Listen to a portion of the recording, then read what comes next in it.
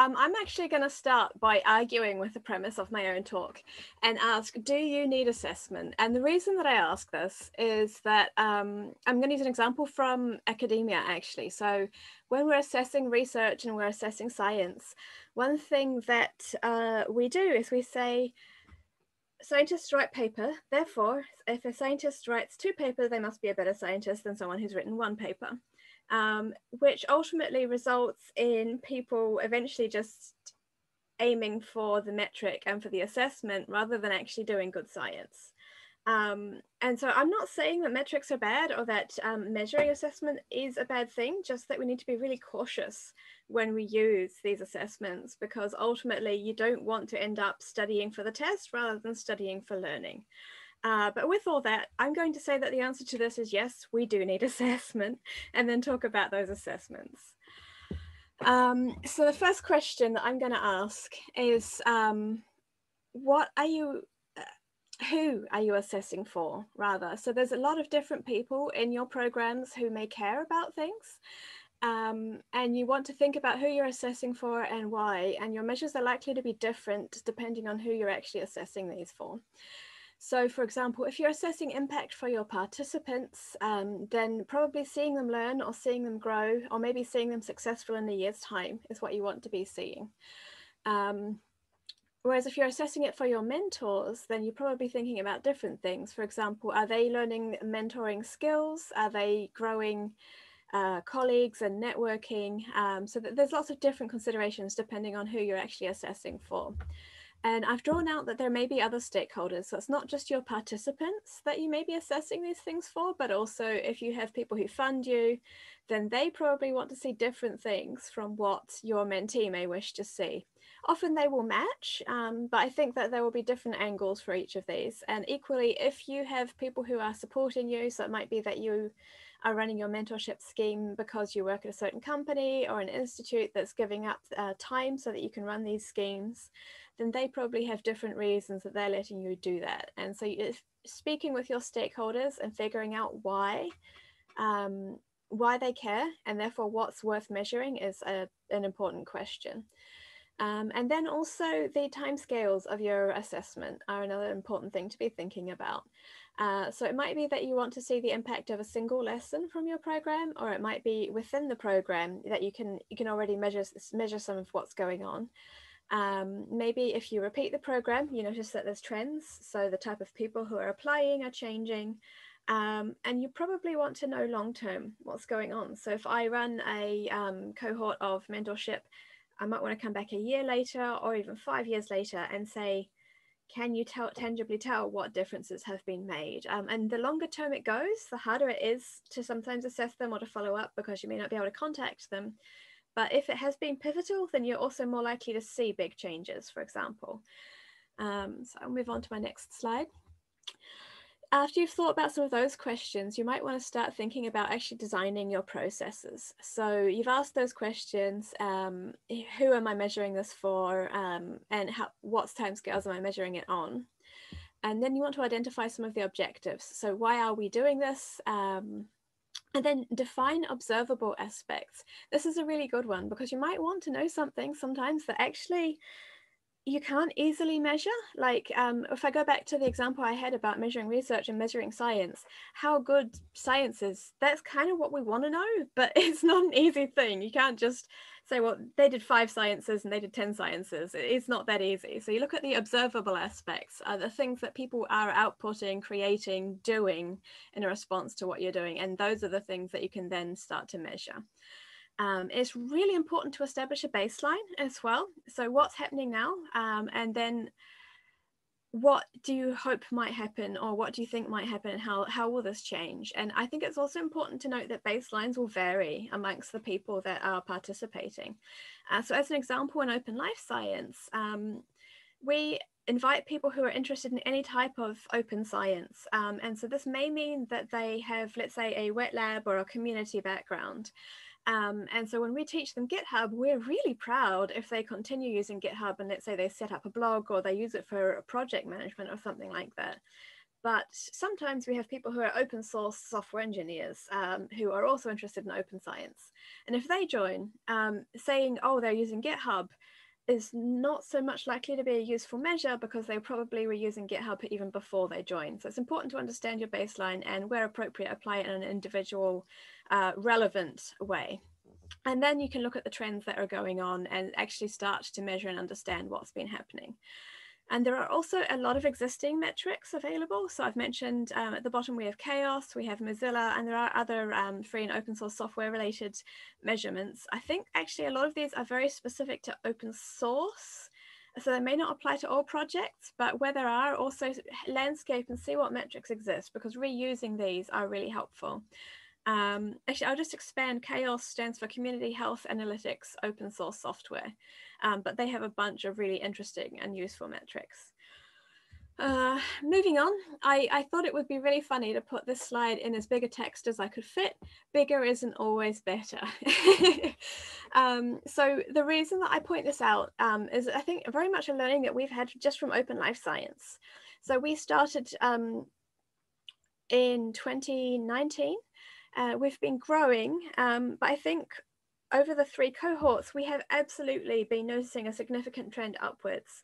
But then at some point around about OLS 3, which is our 3rd cohort right now, we sort of noted that if we get any bigger, the quality of the training and the mentoring that we offer is going to drop.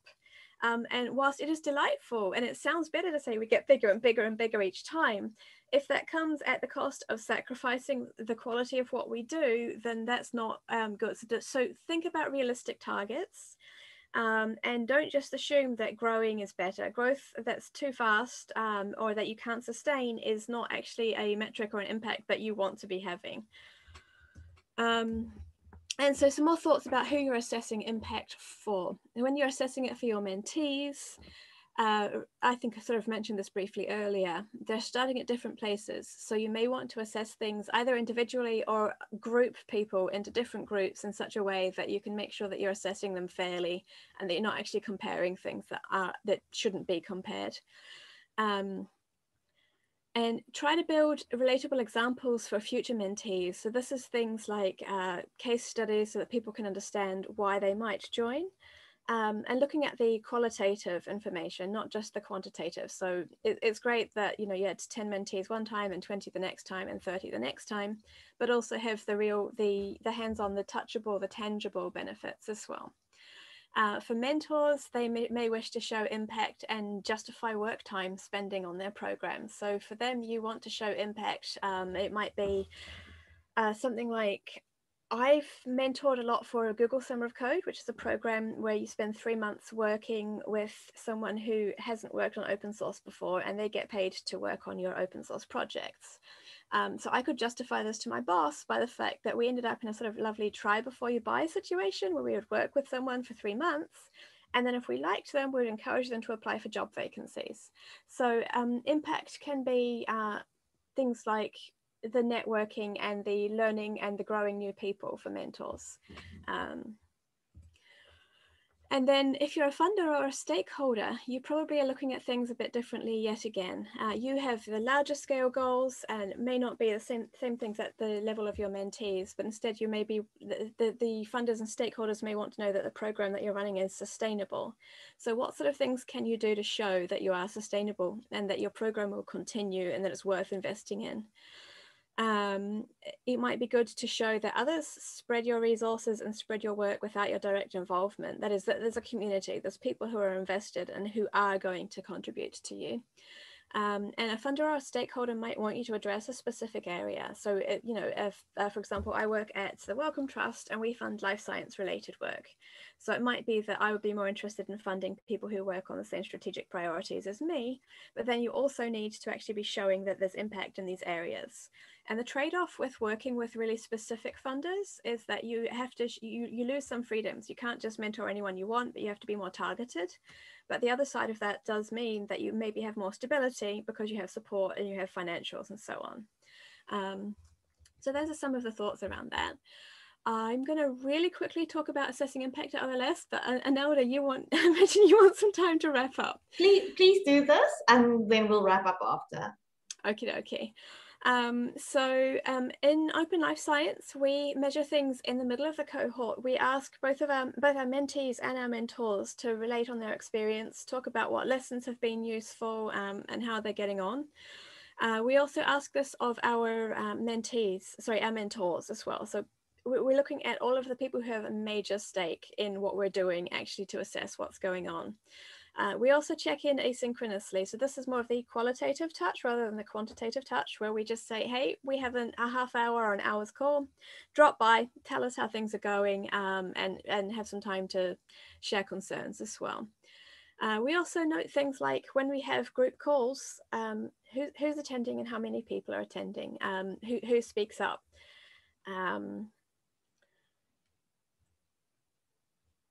Right, brain freeze there for a moment. We also look at trends across cohorts. So I've mentioned, for example, early on, we had about 20 projects that moved up to 30 and then closer to 40 applicants in our third cohort.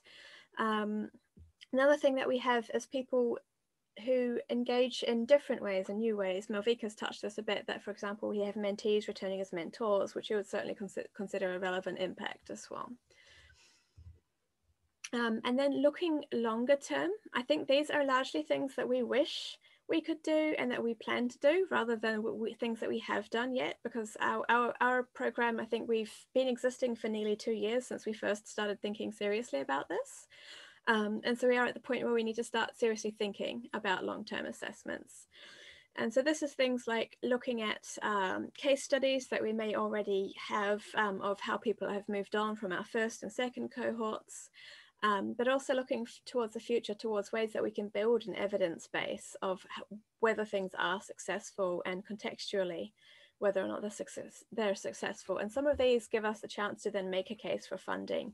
I think one of the Wanna Data, you had a really nice example where they showed, here's people who got awards, like these beautiful case studies. And I was reading this and watching this and just thinking, wow, this is what I need to be doing with my program to really show the benefit for other people. And I think just treat them as a role model. So great job on that. I think, yeah, okay, I have 2 more quick slides. I just want to highlight a couple of things. So these are some mentions of a couple of OLS participants. So the HCA BioNet Learning Circle has different projects that are part of it. I think Bioinformatics Hub of Kenya is strongly related to that. And right now we also have a project I am incredibly, utterly amazed by. Like, this is a mentee that I think they're going to be going places because they are just doing so much. There's the Hausa NLP.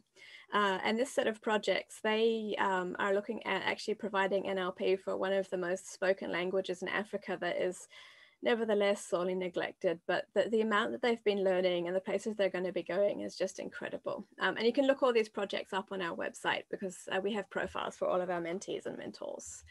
But some of the resources that we spoke about, we have some really good links to allow you to look at the different assessment metrics. So the community health ones, Mozilla has a lot of impact reports information. The Roads and Bridges Unseen Labour, that is a long report, but it is worth the read. Like, just sit down and dedicate a few hours and read it, because there is so much about the human cost and the human things that prop up these systems. And with that, my voice is running dry. So Analda, back to you.